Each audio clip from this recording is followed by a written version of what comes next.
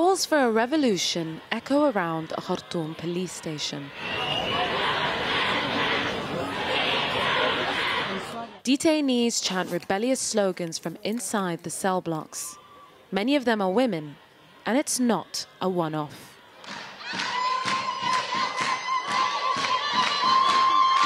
This remarkable video that was smuggled out shows defiance from female inmates in another prison. The target of their anger, President Yousra Elbagir, has held power in Sudan for the past 30 years. Here he is looking every inch the Sudanese strongman. But he's under pressure, because this is what Sudanese strong women look like. Thousands of women are taking to the streets right across the country. Even schoolgirls. One of the most striking things about the wave of protests that have swept Sudan since last December is the huge number of women in frontline roles. President Bashir is blaming the media and what he calls infiltrators and saboteurs for whipping up the discontent, and he's accusing them of inciting violence.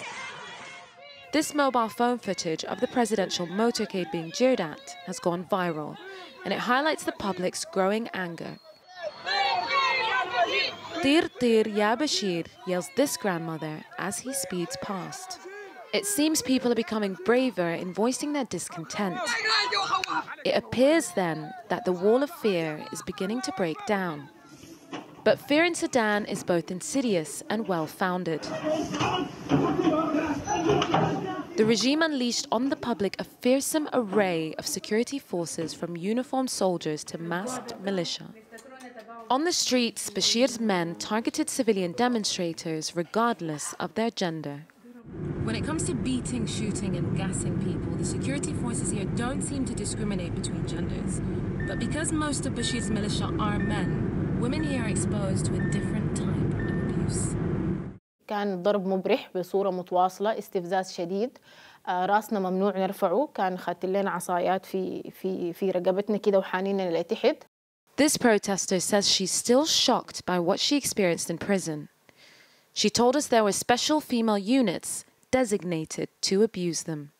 هم حاولوا يكسرونا ببنات جنسنا ذاته، وفعلا هي كان صدمة كبيرة بالنسبة لنا، بإنه دايرني أهتف هتاف مع النظام، إنه أنا قاعد أقول تقعد بس، ولما أنا ما رضيت ضربت ضرب يعني مبرح جسمي كله، والحاجة دي كان حاضرينها كل منسوبي النظام.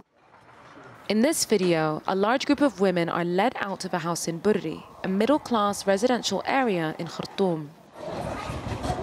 Outside, many were subjected to degrading treatment, including, some said, having their hair braids cut off, a symbolic and calculated humiliation.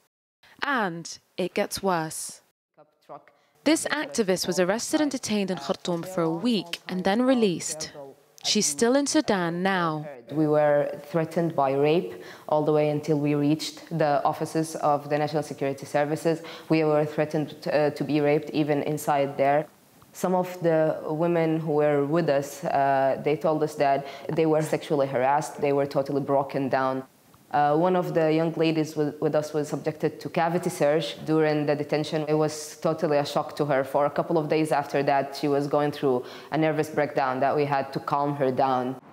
We've had to hide all the identities of the women we interviewed in Sudan. Increasingly, people no longer want to risk appearing in the media, even anonymously. The fear is back, and it was about to get personal. Article 61-62 of the Sudanese criminal law deals with incitement of hatred against the state. Punishments include life imprisonment and execution.